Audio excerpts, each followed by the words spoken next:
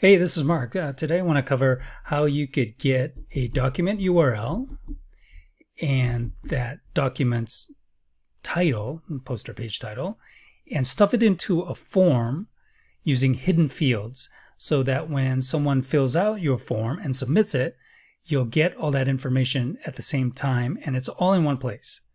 Okay, so here's an Avada form right now, and there's 3 hidden fields in this form.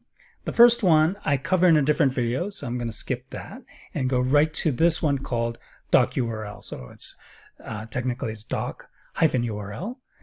And I'm going to set this using a JavaScript function. Okay, we'll cover that. And the other one is the post title. And you could use a dynamic data setting in the Avada form options to get that done. Okay, so let's look at the HTML first for each one. So let's look at that doc URL. Here's the form tag. I'm going to scroll down because I know the hidden fields are down towards the bottom of the form. And this first hidden field we're going to skip for now and go right to the one that has a doc URL as the ID. And if you look at its value, it's already being set to the URL of that page, which the form is on. All right, so if you just compare that to the address bar, it's the same. Now, jumping down to the page post title ID for this hidden field, we'll see that that value is set to the title of the post. Go back to the post, and that matches up perfectly. Okay, how do we do that? Well, let's go into the Avada form itself and look at those settings. This is the form. This text area you actually don't see because it's conditional. It'll only show up if the query parameter, which is that first hidden field, is equal to some value. So again, I'll cover that, or I have covered that in a different video, and I'll link that in the description. So let's go down and look at this email field, which matches with our form, and the submit button. Under that, you'll see the hidden fields. We'll skip down to the document URL and click on that to see what that looks like. The field label, I think this is optional. I just typed something in there just so it's not blank.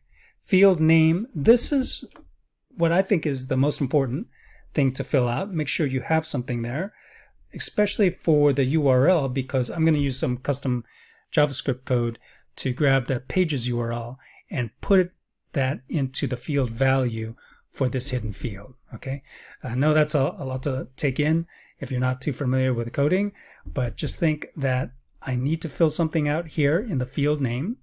I'm going to call it doc-URL. You could look at the instructions here. It should just be one word, no spaces. And the field value, I'm going to leave blank because I'm going to use code again to fill that in for me. So let's look at that code. Let's go right into that. This is the JavaScript. I'm not going to go into the full details here, and I'll leave a link to the source code with some description around that for you if you want to use it.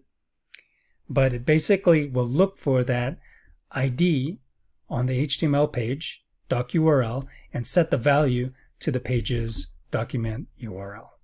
Okay, now it sounds really redundant, and it's pretty straightforward. That's all it does.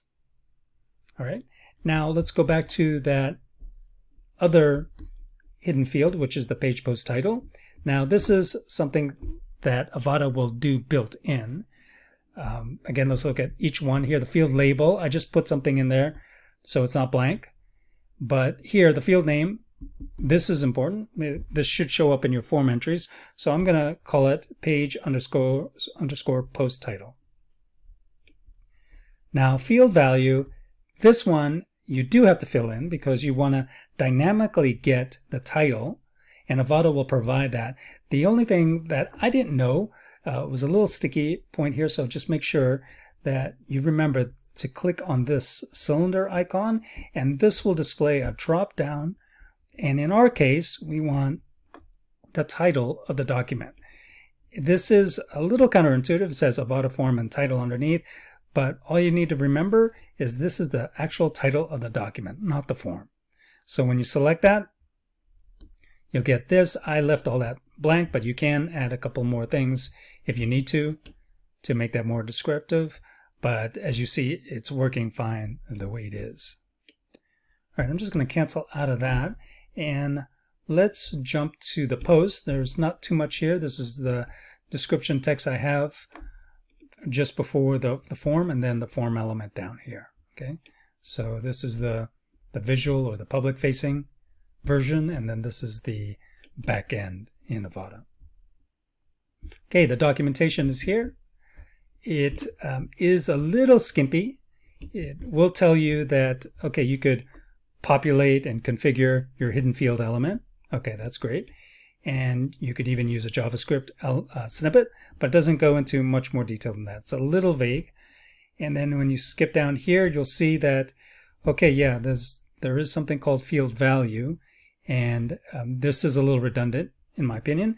Enter the value for that field. Okay, well, that's kind of obvious.